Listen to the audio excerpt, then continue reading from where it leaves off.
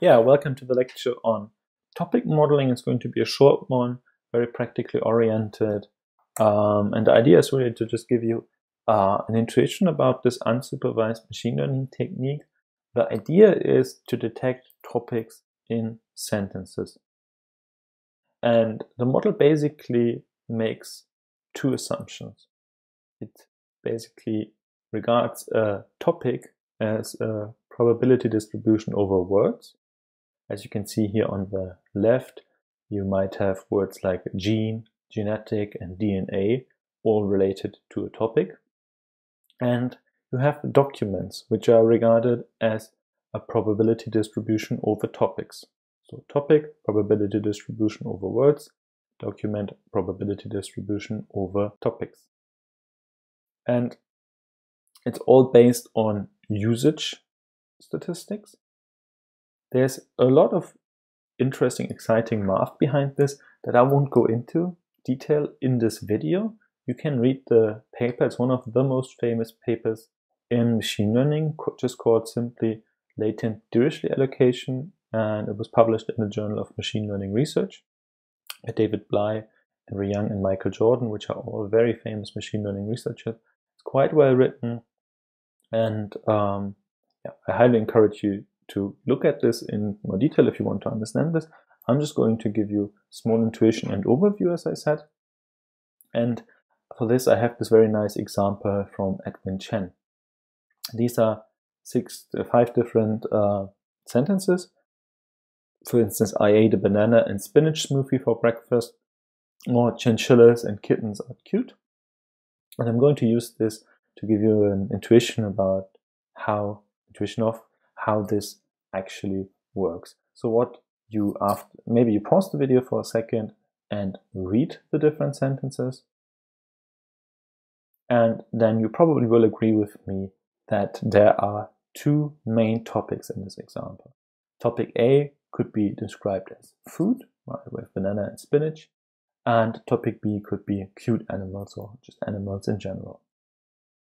And we could, for instance, say that sentence 1 and 2 are just about food, the 3 and 4 are just about cute animals, but there's also a bunch of sentences that are mixtures. And in a way, that's what we're doing here as well, right? We look at these probability distributions and we have the possibility of considering them as mixtures. We could, for instance, also then characterize each topic based on the different terms related to it. We could say that in our example, the topic A on food is 30% about broccoli, 15% about bananas, 10% about breakfast, and 10% of munching. And that's just us statistically estimating how important these different words are for the topic. As I said, a topic is a probability distribution over words, and how important the topics then are for the document as a probability distribution over topics. And this can be used, as you saw in the lecture on natural language processing, to analyze large data sources, like, for instance, books. Here's an example by Matthew Jockers from the book Macro Analysis, for which he looked at thousands of English language books. And he identified different topics, for instance, one about family, with terms like niece and nephew, and one about education, where terms like knowledge, education, studies are important. And we're going to consider another famous example that I generated for you. And this is basically me running the latent Dirichlet allocation on the 20 newsgroup datasets. And I like this very much because if you talk conceptually about LDA, it sounds very powerful and it sounds very intuitive to people, right? You find topics and documents, everybody has an idea about what that means and what that entails, but the reality is sometimes underwhelming.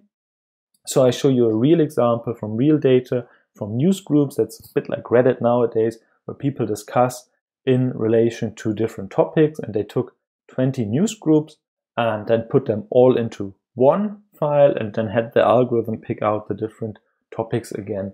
And what you can see here, so I looked for 10 topics in this 20 news group, is that there's a bunch of topics that are just useless in a way. So this is basically artifacts from emails or something related to uni, something related to the emails in which these topics were contained. So there's a lot of topics that you really can't use in practice, but there's others that actually make a lot of sense. So here is, for instance, one topic related to health, AIDS, HIV, diseases. So this is actually a topic that sounds quite usable, that you could use in your data. There's also one related to religion that makes a lot of sense. But then again, there's also one like the topic 6, which are just random numbers. So yes, you can learn some things in this unsupervised fashion about data, but no, it's not perfect. And yes, it's a lot of work to actually clean this up. Still, I'm going to show you how to use this. Again, it's implemented as part of scikit-learn, and you can use it. It's part of the package sklearn decomposition, and it's called Latent Dirichlet allocation. And this is basically the code that I used to generate the examples that I showed you before. So you can use the function fetch 20 newsgroups to download it. And that's exactly what we're doing here. So we're taking them, removing a lot of things that we don't want, the headers of the emails, the footers of the emails in which the newsgroup were sent, and also direct quotes. We remove all that and just save our data set and take a subset of the data set. We take 2000 samples here just to speed up the processing a bit, and we look for 10 different topics. And for each topic, we print out the top 20 words. What we first need to do, and you've seen this in the natural language processing lectures, we vectorize our text data, right? We can't just put the strings into the machine learning model. We have to turn the words into numbers. And what we're doing here is we use the count vectorizer, which is basically taking a representation of each text as counts of words. We also do some mild pre-processing. We remove stop words, English stop words. We also remove words that occur less than twice, and we remove words that occur in more than 95% of the documents. And then we have this hyperparameter features that we set to 1000, and that relates to how we model it in the LDA. And then we take our data samples that we pre-processed and then pre-process it with the count vectorizer. And that's what we see in the second line of code, or the third line in total. And we train the latent Dirichlet allocation model. So we put in our topics. We do 5 iterations in this model in this learning method called online. You can read in the scikit-learn documentation about what that means. So we initialize the LDA model in the first line, and then we train it using the fit function that we've seen many times before by now, hopefully.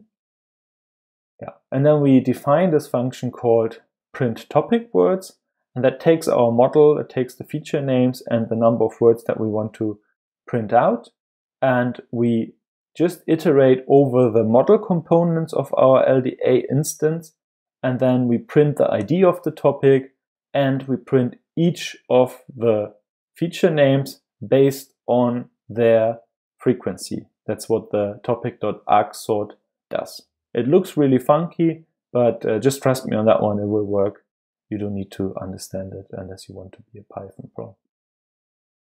And then we get the feature names, and we print the top words based on the model that we just trained. This is the code in total. It's in the slides, you can hopefully copy it. And again, this is what I used to generate these topics.